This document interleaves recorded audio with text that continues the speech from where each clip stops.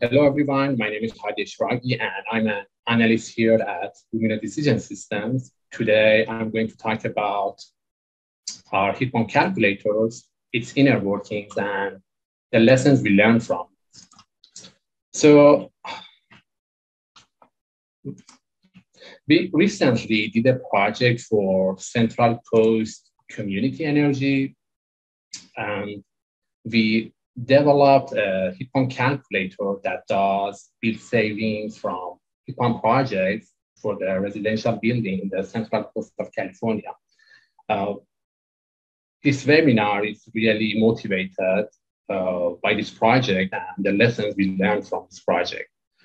Here I have outlined the agenda. I'm going to describe the problem and the challenges we had, why even we need a heat pump calculator. I'm going to talk about the insight in depth, and I will also briefly talk about model architecture and also do a quick demo of the heat pump calculator itself. And towards the end, we will open it up for questions and answers. All right, as Mitsu mentioned, there has been a rising interest in the heat pumps over the past couple of years, and this is mainly influenced by a number of reasons. First of all, heat pump can provide bill savings for customers. And what's better than that? This is going to be very useful from the end use perspective. Heat pump can also be beneficial for electric utilities. There are currently many summer peaking utilities in the country, and by encouraging the use of more heat pump, they can generate and sell more electricity without having to invest much. So it should be a good deal for them. Heat pump also are a key element of pretty much all the deep decarbonization studies. So the idea is we are going to decarbonize electric sector completely or have something near zero emission in the electric sector and then use that electricity in our high efficient devices at the end use level. And that's how we achieve deep decarbonization. Heat pump also good for local air quality improvements. There are many resources online about heat pumps, so you can visit the Department of Energy website and also our own website, heatpumpevaluation.com, where we also have webinar on the basics of heat pumps and also all the different configuration of heat pump installations. All right, so what is the problem here? Our main problem here is for us to have a tool that accurately estimates the bill savings from installing heat pumps. And this is a challenging problem. This challenge comes from a number of factors. First of all, electric rates and also gas rates, they have their own complexities. And this complexity comes from the fact that the price of electricity can change by time of day, by month. They can also have tiers. So here on the right, you see a graphic of the two widely used rates from PG&E. On the left, you see the ETOUC, and on the right, you have TOUD. So as is obvious from the graphic, they define some hours in the day as peak hours. And during peak hours, electricity becomes more expensive.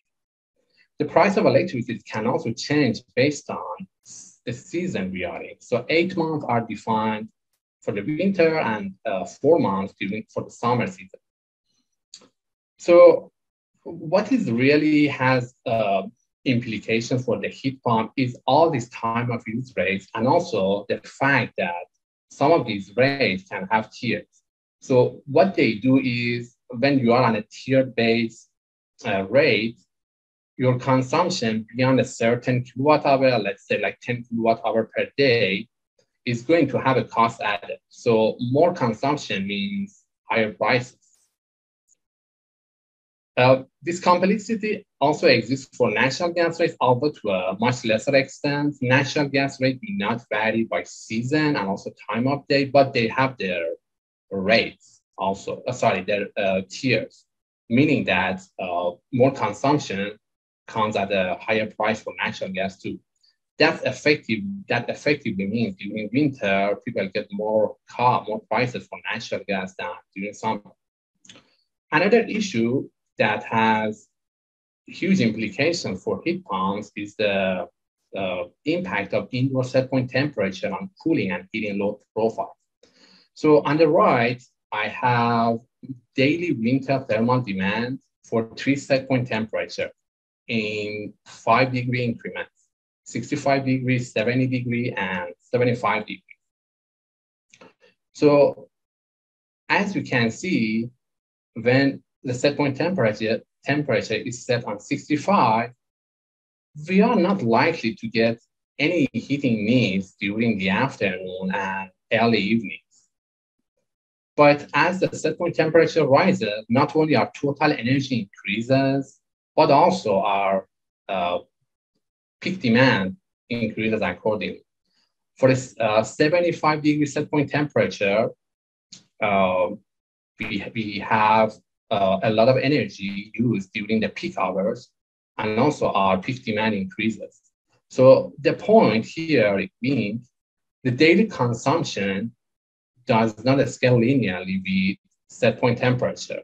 As you can see, going from 65 to 70 incurs a 75% additional total energy daily use, but going from 70 to 75 has a different rate of change. And what dictates the overall price of electricity is how and when we consume electricity.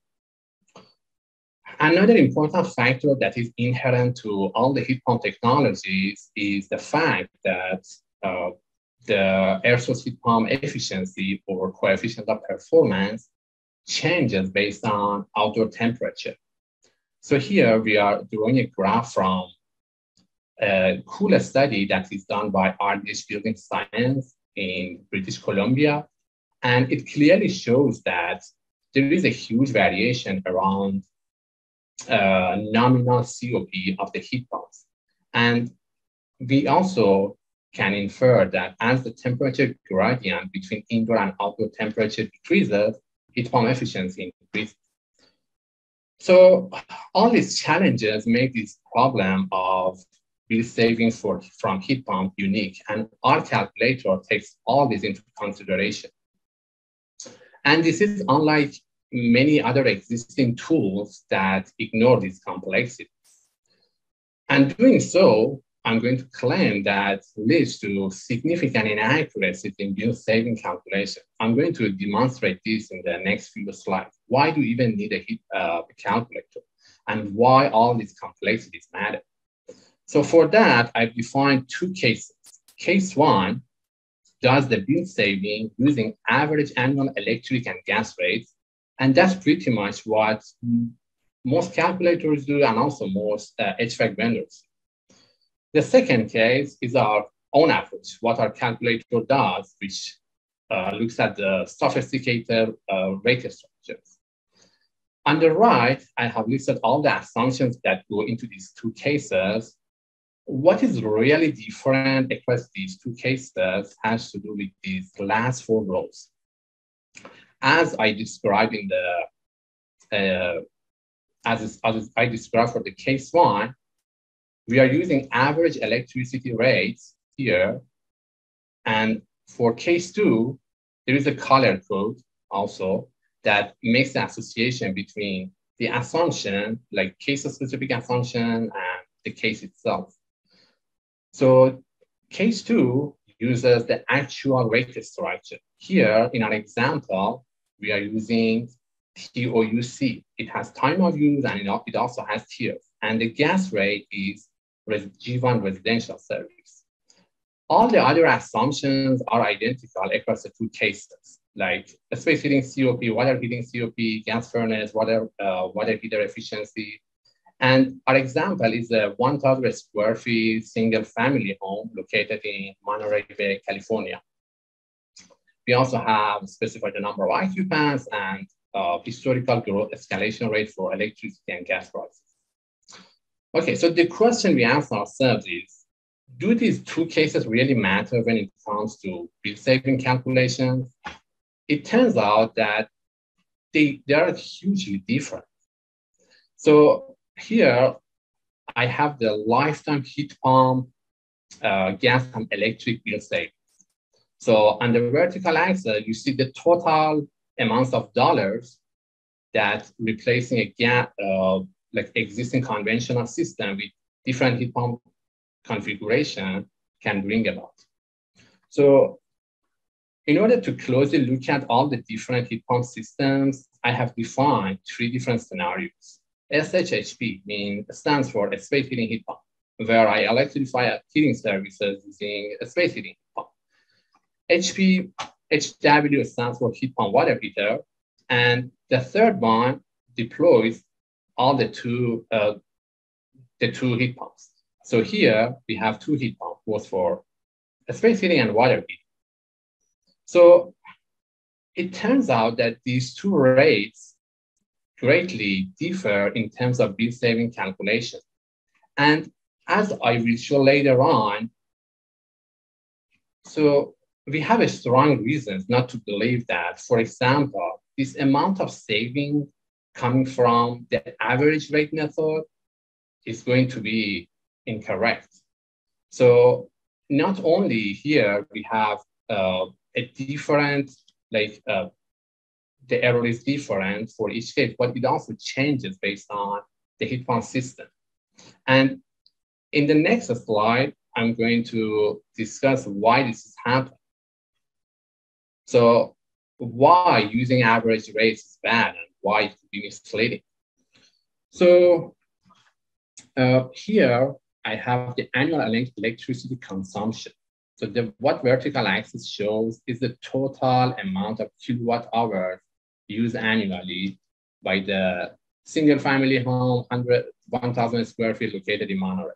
So before heat pump, they have a certain production pattern that generates an average rate of electricity. So let's take a look at the legends of this graph. So we are looking at E time of UC.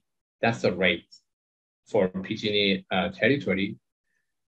ETOUC has 2 tiers, tier 1, tier 2. It also has 2 seasons, summer, winter, and 2 times of day.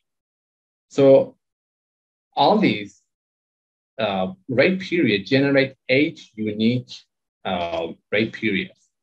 And in the no heat pump case, total annual consumption distribution is shown across all these rate periods.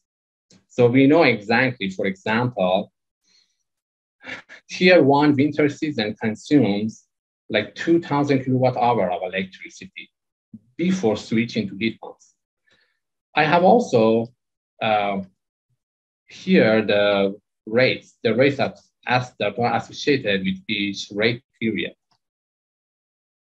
So now that I have the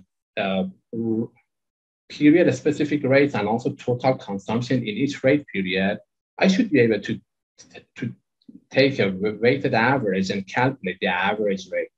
It turns out to be 31 cents per kilowatt for this particular example. So what is really interesting is what happens after the electrification using heat pumps. So for all these 3 heat pump scenarios, the demand for electricity rises after electrification, obviously. So whatever comes about this dotted line is the additional electricity that is associated with this particular scenario. For example, for the space heating heat pump, we have this much additional electricity, and given the load shape of the heat pump for a space heating, it has coincidence with winter season periods, like rate number 2 winter, this one, and rate number 2 winter on peak, this one. So the average marginal rate for this case is going to be 36 cents per kilowatt hour. For heat pump water heater, not only we have coincidence with winter period, but we also have coincidence with summer. And given the fact that electricity prices are usually more expensive during summer than winter, we end up with a higher marginal cost for the additional electricity in this scenario. And in the two heat pump scenario, it's something in between. So this should alone be telling why using average is bad. So in the previous slide, we saw that in the two heat pump example, the total saving was a lot high in the average, in that method that was using average rates. And that's why, and that's because that method is totally blind to the fact that as we electrify, our marginal cost for electricity is going to go up. So here I have a summary of what was said, because there are a lot of information in this graph. So additional electricity required by the heat pump might be priced at a different rates. And this is probably going to be higher than the average rate if we are on a tier-based rate. So the reason is that looking at this no heat pump scenario, a big chunk of consumption takes place. For example, in this case, 50% of the consumption is in the tier one bins, where we have lower electricity prices, and that brings down the average. So just looking at this average for like electrification or heat pump scenario is not going to be a representative. And also the type of the heat pumps dictates what marginal rates we are going to get. So whether we have coincidence with summer or winter is going to be determining what our marginal rate for electricity is going to be. Okay, now that we know electric rates are important, let's see how different rates perform in terms of bill savings. So here again, you are seeing this heat pump lifetime gas and electric bill savings. So the y-axis is the total amount of dollars saved from switching to heat pump. And here I'm comparing three different rates. So here, E1 is a new rate that I'm introducing. Unlike the TOUC rates, which have time of use variations, E1 has flat rates, but what it does is it penalizes electricity if they go beyond certain level. So since we have three tiers here, up until like 10 kilowatt hour per day has this 32 cents of price. Going from 10 to 40 kilowatt hour per day comes at the higher price, 39. And going beyond that is going to be a lot more expensive.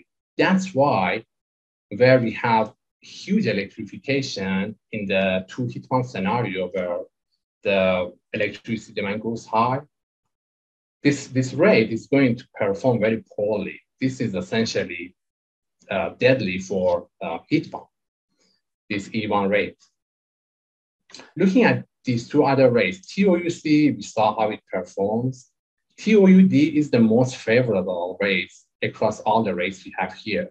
And while it has time of use, it doesn't have any tiers. And that's the conclusion that we can draw here. Tier rates disadvantage her heat pump cost effectiveness. And that's because the more we electrify, the more the marginal price of electricity is going to be. And this is also happening in a negative way for natural gas. So tiered gas prices exacerbate this problem because the marginal price for avoided natural gas decreases as we consume less. So initially, we have certain level of natural gas consumption. If we keep reducing natural gas, initially, we get higher reward because natural gas is probably in the higher tiers, which are more expensive. But as we keep electrifying and reducing our natural gas, the marginal price for avoided natural gas goes down, and that has a negative impact. So another conclusion that we have here is regarding space heating versus water heating. Space heating aims to displace gas during winter, which is effectively more expensive than summer. And also, electricity price during winter is cheaper compared to summer. And that makes the difference between these two scenarios, space heating versus heat pump water heater.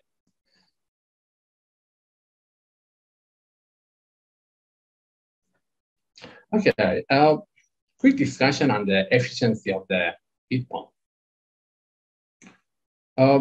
Here we pose a question, can heat pump really provide bill savings? It depends on many factors. They can, but it depends on under certain circumstances that they can provide good bill savings. Here, the main trade-off is between the gains we have from efficiency and the losses we have due to a high electricity to gas price ratio. So in order for a heat pump project to make sense economically, the gains from efficiency need to outweigh the higher price of electricity. I should note that the price of electricity per units of energy are a lot higher than the price of natural gas. And this project of heat pump only makes sense if the gains from efficiency are sufficiently large. So let's take a look at one example. This is the back on the envelope calculation. For the space heating scenario, let's calculate the efficiency gains. We are going to divide the COP of the heat pump, electric efficiency, which is 350%, by the gas efficiency, 80%. That generates a number, 4.37. Let's calculate the other side of the equation, marginal electricity to gas price ratio in the first year of operation. So we saw that the marginal cost of electricity is 36 cents per kilowatt hour. Dividing this by the price of natural gas and introducing this number to take care of the unit conversion generates this number, 4.30. So it looks like that our gain are slightly higher than our losses, but we can't declare a victory here. These two numbers are too close to each other to want to derive a significant conclusion regarding the cost effectiveness of heat pumps. What we can say is this is going to be a very neck-to-neck competition. But if instead of natural gas, propane is going to be replaced, calculation changes. So per unit of energy, liquid fuels are a lot more expensive than natural. So while we have the same level of gains from efficiency, our gas furnace efficiency is going to be the same as the propane efficiency, but the price of propane plays a big role here. And I have assumed $4 per gallon for the price of propane. Doing the unit conversion, it generates this number, 2.52. Looks like in this case, if the baseline technology is instead of natural gas, liquid fuel, things might make more sense. And this is probably why in many parts of the country where they use liquid fuel for heating services, heat pump might be a better option. One example could be like New England and New York, although they have their own problem with cold climate heat pump and the significant drop of efficiency of heat pump. I want to caveat this and say that, so this is not the only metric to look at. We have COP variation with outdoor temperature. And also, since we are looking at the lifetime bill savings, our assumption for the fuel price escalation play a big role. All right, let's summarize what was said and the lessons we learned. So we developed this calculator and it takes into account all these nuances regarding how load shape changes, how different rates can impact our bill savings. I will show the calculator itself in a moment, but just wanted to highlight that simplified bill saving based on average rates are going to be likely erroneous. And that should be avoided if we are interested in more accurate calculations. And all these factors, wake structure, indoor set point temperature, hourly load shapes, and temperature dependent heat pump efficiency, they significantly influence the bill saving estimates. Based on what we learned, we can list some factors that hinder heat pump cost effectiveness. One of the most important one is rate tiering. So if you don't do anything by just switching to a non-tier based rate, you are more likely to gain more from a heat pump project. And the other factor is high electric to gas price ratio during summer periods, because this affects heat pump water heaters. So the comparison between electrifying space heating and electrifying hot water heating, so our calculation shows that there are more advantage in electrifying space heating. There are some factors definitely worth against, in favor of heat pump cost effectiveness. One of them is efficiency gain through higher heat pump COPs. So if we come up with more advanced heat pump, and if we find ways to maintain the level of efficiency of heat pump in colder climates, we will stand in a better position regarding heat pump cost effectiveness. The other thing that works in favor of heat pump, lower electric to gas price ratio during the winters, like I said. The other conclusion we can draw is that our saving potentials are likely to be higher when the baseline technology uses liquid fuels.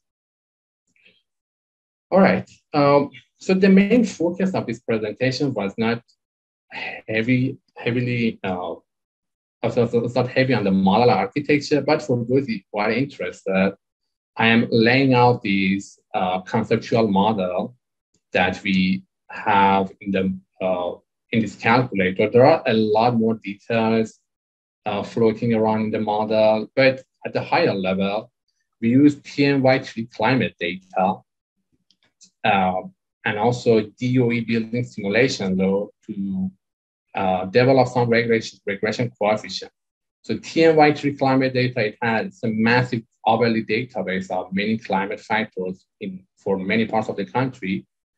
And using that in conjunction with DOE building simulation load provided us with some regression coefficient, which we could later on use applied on set point adjusted climate data to develop load that are sensitive to set point temperature.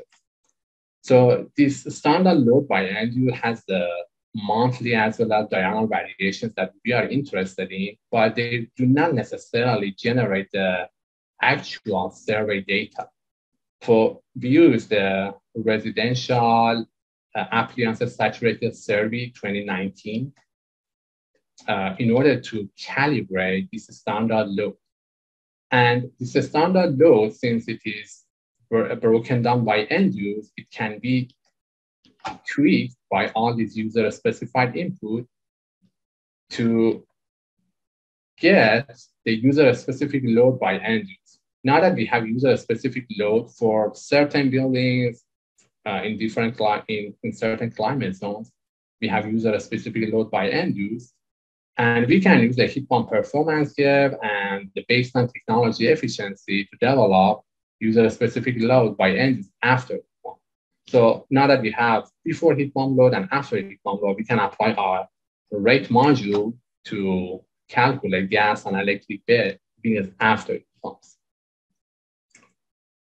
All right, so let's take a look at the calculator itself.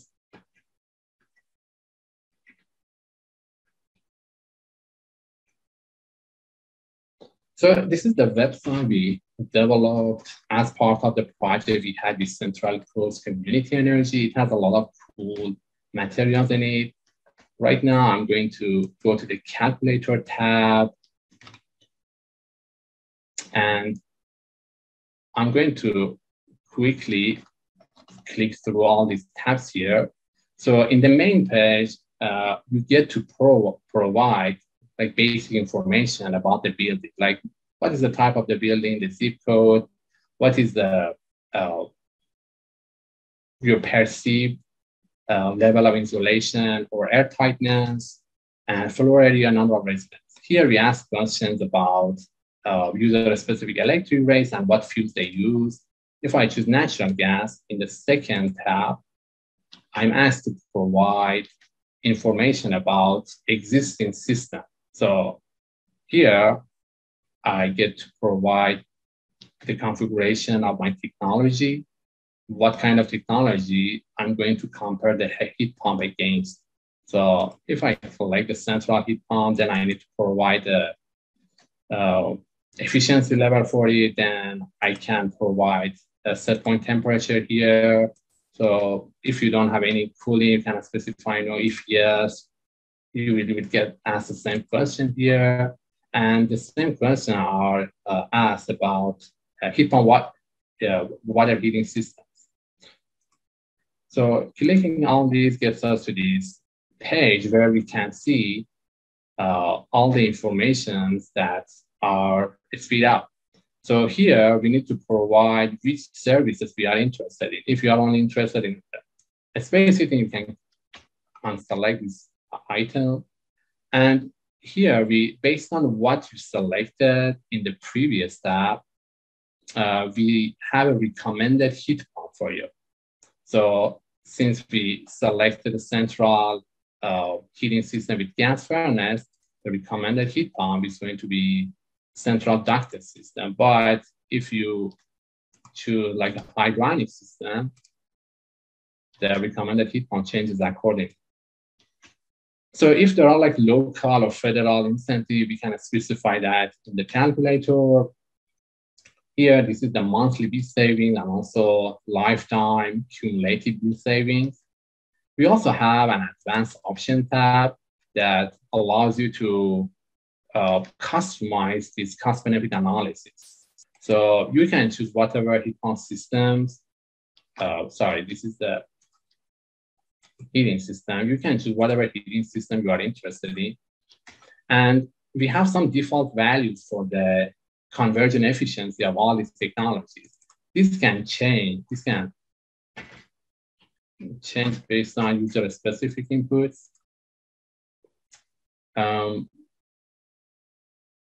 And the same thing can be done for current water heater. There is also this same information about a space heating heat pump in terms of like their performance. What is going to be the COP of the heat pump when used for the cooling mode. All in all, when you provide this information, you are given this cumulative bill savings, which is sensitive to the initial installation cost of the heat pump. So if the initial installation cost of the heat pump is something around like $8,000, you can specify that. And what it does, it calculates a payback time. A payback time for this particular case is about 9.4 years. And also we have the before and after energy consumption by fuel.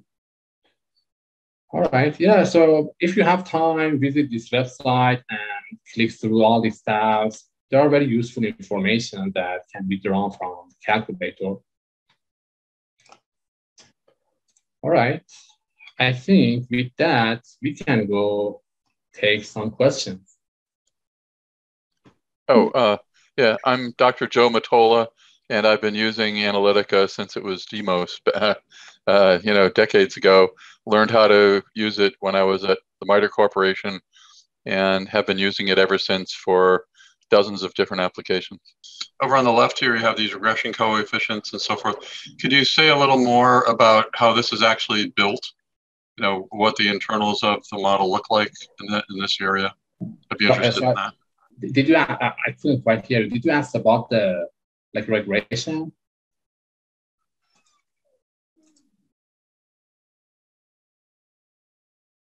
I was trying to ask you to explain a little more about the structure, how you built the model. Okay, sure. Yeah, so the model should be designed in a way that it allows uh, uh, the load profile to change based on whatever uh, the user specifies. One of the key important aspects is the set point temperature. So unfortunately, what we get from the DOE building simulation load, at least this was their older version of the simulation, which they did in 2014, they have this simulation only for one single set point temperature. So in order for us to have the ability to tweak the load with regard to set point temperature, we did a regression on an hourly basis. So we try to find the relationship between the load and climate information, which is embedded in the regression coefficient, and then use these coefficients and apply them to the set point adjusted climate data. For example. Okay. Okay. Well, thank you. But if I had this model in front of me right now, I would be double clicking on this thing called regression coefficients and looking at how it was actually built. That's what I'm really interested in here is how did you build it, not what does it do? You were describing what it did, but that doesn't help me to see how you built it. Yeah, I can speak to that. So these regressions are done separately for each month. And so we have 12 months, 12 regression, and we are using information like temperatures and wind chill. And for summer season, we are using relative humidity as well. So we are getting decent regressions of coefficients of determination that pretty much all of them were about 80% for all the months. So yeah, I didn't design the presentation to go that deep into the model architecture, but I'm happy to share the methodology in details afterwards. Thank you. So Boon Lee just chimed in and said, for the water heater pump use, does that assume the same hot water storage tank size as for gas-fired water heater? Right, yeah, we do. So, and they continue on with a better electric gas comparison, be to compare the tankless electric hot water heater to a tankless standard gas-fired storage. So yeah, thanks for the questions. Here our assumption is we are going to meet exactly the same level of load with the same technology. So as for the hotter water heaters, what is really important is if you are already using electricity for water heating, this is going to incur a lot of cost because the higher the cost of electricity compared to natural gas per unit of energy is a lot higher. And you are not even taking advantage of the additional efficiency that heat pumps are offering. So if I understood it correctly, the comparison between a storage gas, hot water, and a heat pump, this is a lot closer in terms of cost effectiveness than an electric water heater with a heat pump. So using electricity for heating services, if it's not through heat pumps, it's going to be very costly. I'm going to mention James Melford, who's also on our team. He's our Director of Consulting Services here at Lumina and worked very closely with Hadi to build this model. But he said that the tankless electric water heater has an efficiency around 100%, whereas the heat pump can have efficiencies greater than 200%. Thus, bill savings will always favor the heat pump over the electric tankless unit. And that was just in addition to Boon Lee's questions. Boon Lee just responded, the point of the tankless hot water heaters is that they motivate use of TOU. Yeah, That's a great point. Yeah, when you have a storage system, in our project, we didn't look at the like a storage implications side of things. So we were assuming that whenever you have hot water needs, you're gonna consume electricity. But that problem of that heat pump have with respect to at least summer peaking can be relieved if we have a storage system. Then we can store heat water during the off-peak period and then use it during the on-peak period. Yeah, thanks for clarification. Do you have another 2 seconds? I can ask another question. Yeah.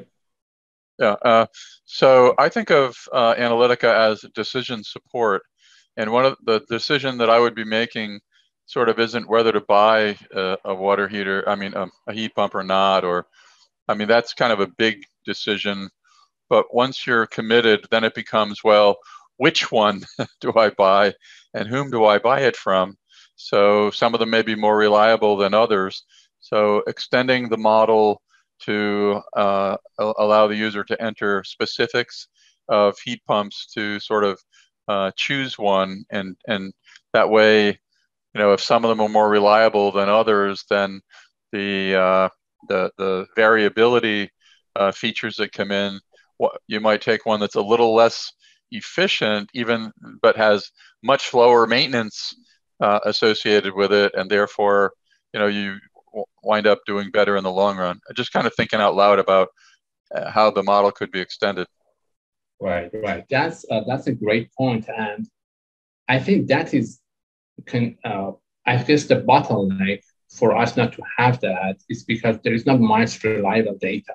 So we would love to have, like, let's say, degradation in the nominal efficiency of the heat pump, like we do for battery storage and solar PV. And like, as you said, the maintenance costs, those factors are not included in the result that we show, but they can easily be funneled into the model. We have the structures. Once we have the data, we can easily tweak the model and come up with a new set of results. Cool, thank you. I would also add, I know this is also a piece of our website, the heatpumpevaluation.com. I'm going to send a link through right now that just kind of walks through some of the different heat pump options out there that you can purchase. It doesn't necessarily compare them, and it's not incorporated into the model, but it does have some valuable information on there. So take a look at that. Thank you. Sorry, we just got another note from Boonley. A small household does not really need a 60 to 80 gallon water heater, which developers generally install. I just wanted to let you all know that we are doing another heat pump webinar. We're lucky to have a panelist joining us for navigating the heat pump landscape, helping consumers and utilities and cities make economic decisions. Thank you everyone for your time and attention. If there are questions about the model structure or like any of the insight that I mentioned, I'm happy to chat them. Just reach out and we will be in touch. Thanks.